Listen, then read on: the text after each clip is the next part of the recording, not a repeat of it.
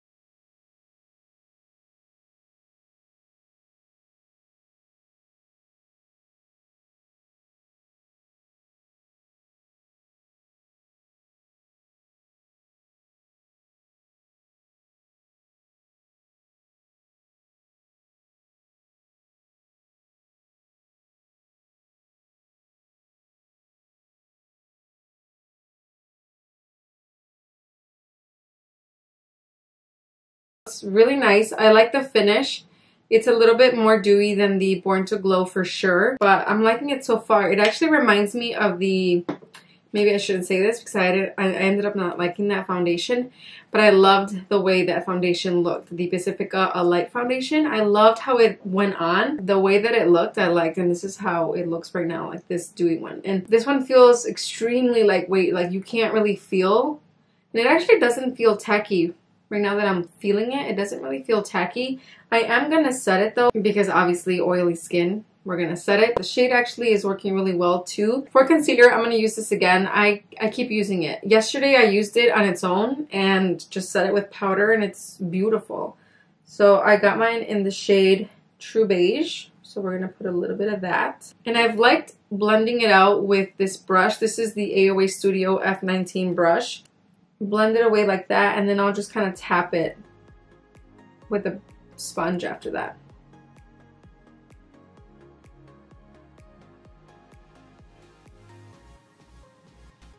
Alright, and I'm just going to go in with the sponge and tap away anything that was left behind. I'm going to set the face with the number 7. This is the number 7 translucent perfect light powder.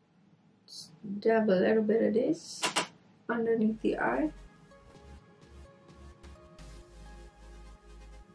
Alright, next I'm taking the number 7 powder. This is their Triple Action Lift and Illuminate in the shade Medium. It's an awesome powder to set with.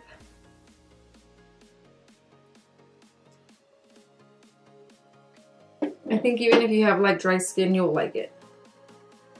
Oh, I just poked my eye. Oh, I hate when that happens. Because it's probably going to cry for the next 10 minutes. Hopefully not, finger crossed. For bronzer, I'm going to go into this palette right here. I made it. This is like, it's just like a Z palette kind of thing from Amazon. But I have ColourPop bronzers and blushes and highlights in here. So I'm going to use this one up here, which is Private Party. It's a really nice bronzer. It has, it's a nice shade, especially for my skin tone. But I like it because it has a touch of luminosity.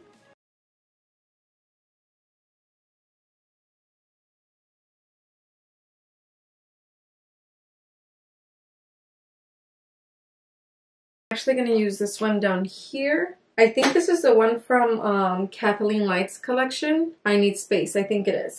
It's a nice like mauve toned blush, but it has also like a hint of shimmer in it, which is my favorite type of blushes. Because I don't really use a lot of highlight. Sometimes I do, but not often. Alright, I'm going to go ahead and finish the rest of my face and then I'll be right back. Alright, hopefully I fixed the lighting issue because I think it was going light and dark back and forth. I don't know what I was doing. Alright, so that is it as far as my makeup goes. I think I'm just going to leave the lips like that because yeah, I'm not going to put anything on.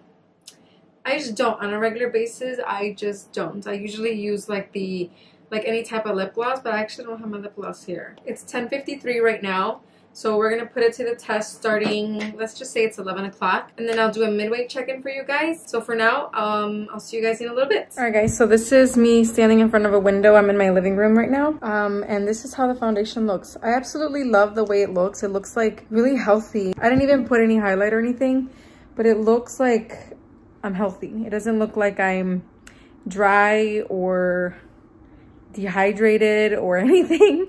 Sometimes I feel like I look like that, like just pale and disgusting. But it looks pretty good, and this is all just natural lighting. I'm sorry that my lighting downstairs is kind of like in and out, but yeah, this is more of a stable lighting, and this is on my iPhone, so no like special camera. Even though my camera doesn't have like a filter or anything, I feel like iPhones usually show more detail. But this is how it looks immediately after applying it. I did spray it with the Pacifica water spray at the end just to kind of seal everything in. And that actually is a very hydrating primer water as well. So yeah, that's what it looks like right now. I'll check with you guys in like about 4 hours, and then at the end let you guys know what I think. Hey guys, so it is 3:18. And so it's been about a little bit over 4 hours, and this is how my skin is looking right now with the foundation. I honestly like the way it looks. It doesn't look drying.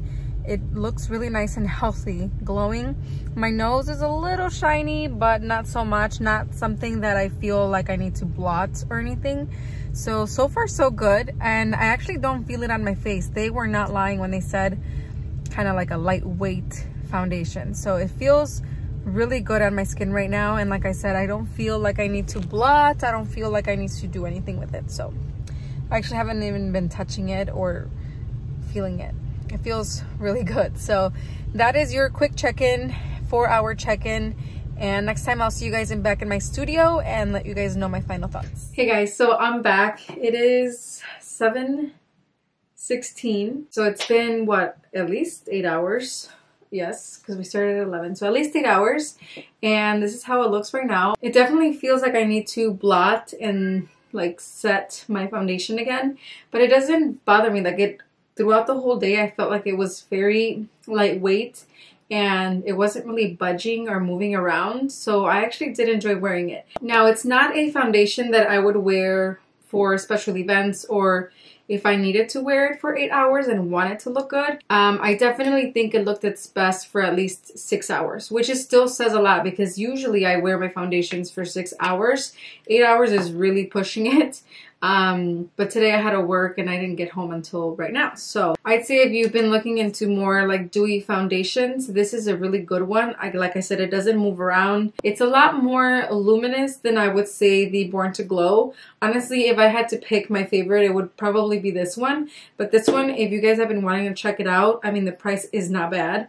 And I don't think you can go wrong with it. Like I said, my shade is in golden beige. And I think the shade worked pretty well as well. For a dewy foundation on oily skin, I think this one didn't disappoint. Hopefully this video helps you guys out in deciding whether or not to look into it. But I actually did enjoy it. If you guys have any more questions in regards to this foundation that maybe I didn't touch bases on, please leave those questions in the comment section below. I always love receiving comments. You guys know that I reply to every comment that you guys leave, even if it's a compliment or any question. I always try my best to respond. So leave those comments down in the section below. And yeah, that is it for now. I will see you guys in my next video. Bye.